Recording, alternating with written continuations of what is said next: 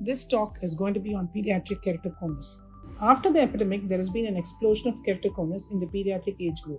Before we go into the details about this problem, a few words of explanation about keratoconus is important. Keratoconus is a condition in which the cornea becomes conical, resulting in reduction of vision, glare, and ghosting.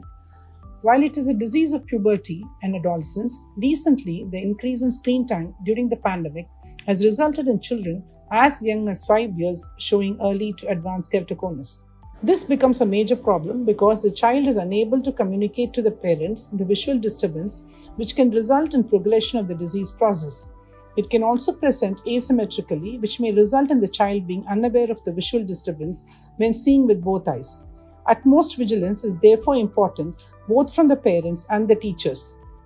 One of the commonest reasons for the sudden increase in keratoconus is the increased screen time and resultant dry eye.